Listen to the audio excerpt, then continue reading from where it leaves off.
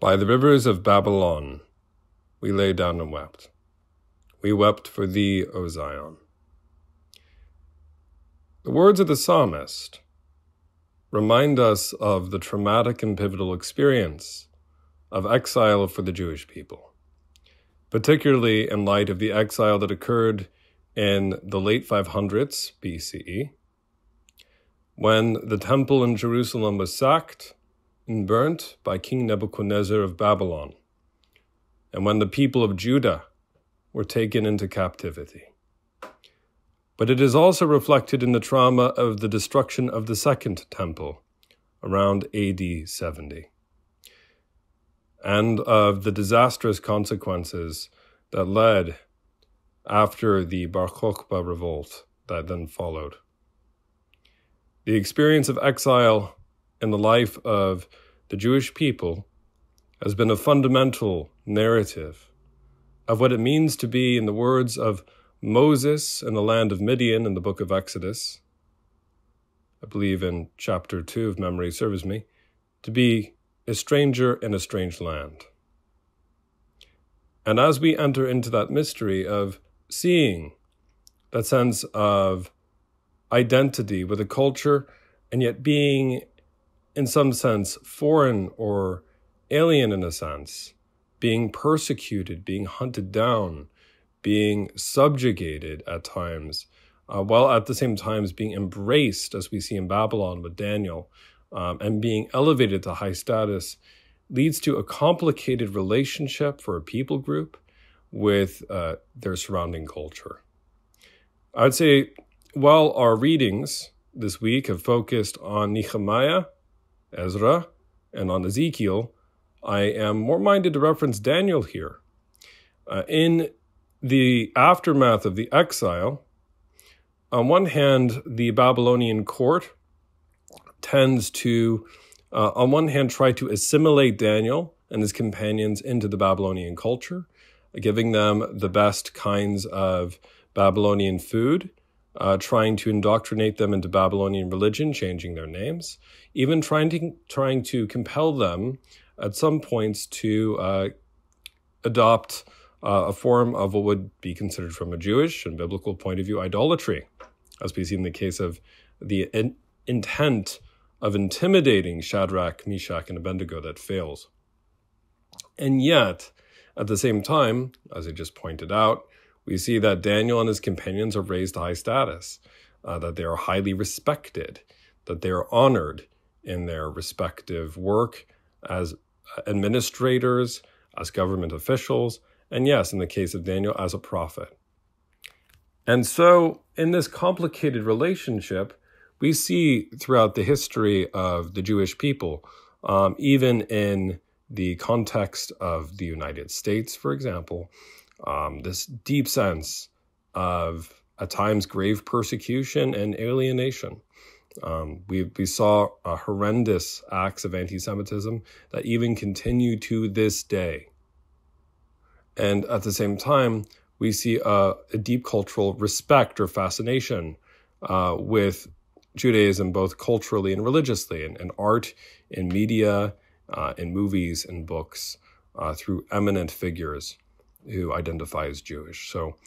it's this interesting narrative that's ongoing as one who has an aunt from Tel Aviv, Israel, whose younger cousins are ethnically and religiously Jewish in some sense. I would argue that, observing their experience and hearing about their experience can be very moving in light of these biblical texts, and it gives me a different perspective hearing their personal testimony. The other element, which I think is quite fascinating,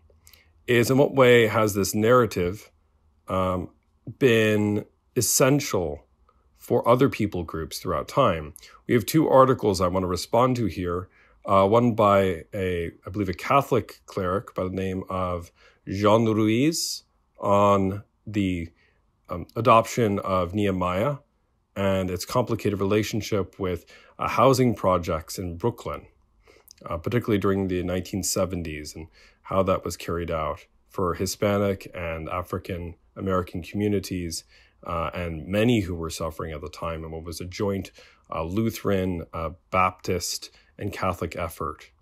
And also, at the same time, an article on Ezekiel by an author named Ruth Poser, I believe to be German, and basically explaining how, well, the book of Ezekiel, in its literary structure and design, reveals tendencies towards reactions to psychological trauma in light of the prophets becoming mute, unable to speak at points, and other behaviors that point to attempts to cope with the horror that has just taken place. And what I would argue in both cases for exile as a means of psychological analysis, one almost being allegorically exiled from one's own self or exiled from one's sense of stability. And then the other, in light of the racial socioeconomic context of Latino and African-American communities, particularly in light of their experience and flight from their country of origins to the United States. What's fascinating in both cases, we find that the texts of Nehemiah and Ezra that speak of tensions between people groups and the rebuilding of a civilization in Judah and the experience of what it is to return to one's homeland, that these narratives of travel, of persecution and resistance are very relevant and very applicable. They teach us quite plainly that the biblical text is hardly, in some sense, remote. I mean, the languages and the place names maybe, but we find that there is a need to try and rebuild perhaps urban centers and cultures that have become materially unadvantageous, to put it mildly, to people living in peace and in health of mind, body, and soul. And we could see great parallels with the Ezra-Nehemiah passage. But at the same time, we also see elements of prejudice. We have Sanballat's attempt to try to prevent these exiles from returning home. And what does that look like in terms of trying to harass the Jewish people who are returning? Or, for example, the ethnic experience of Latino populations. This isn't directly mentioned in the article by Ruiz, but coming through the so-called border and the way in which their traveling is often hampered by political forces that tend to use terms like mob or horde to describe these human beings who are suffering terrible degradation, terrible suffering. So you see parallels of this in the biblical text. And I would argue a closer examination of the text reveals how relevant and how central they are to our current understandings of psychological and political movements of people,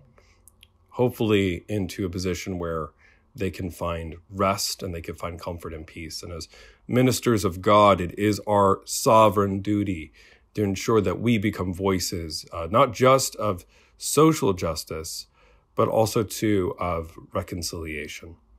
I hope this has been insightful, and I look forward to hearing from all of you soon.